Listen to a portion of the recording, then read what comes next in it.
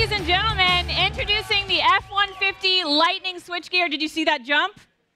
Yeah, switchgear is ready to take Ford's electric power on and off the road. With me is Mark Rushbrook, Global Director of Ford Performance Motorsports, and Von Gittin Jr. from RTR Vehicles. Yep.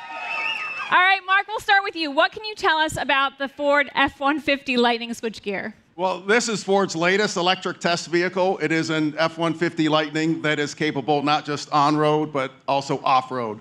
So it's got carbon body panels. It's got 37-inch tires, independent front suspension, multi-link rear suspension, coilover Fox shocks.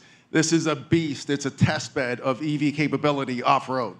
Now, Von, you pushed the limits of Ford's first EV demonstrator, but the F-150 Lightning Switchgear is a totally different beast. So what can you tell us about the truck, and is it ready to rock?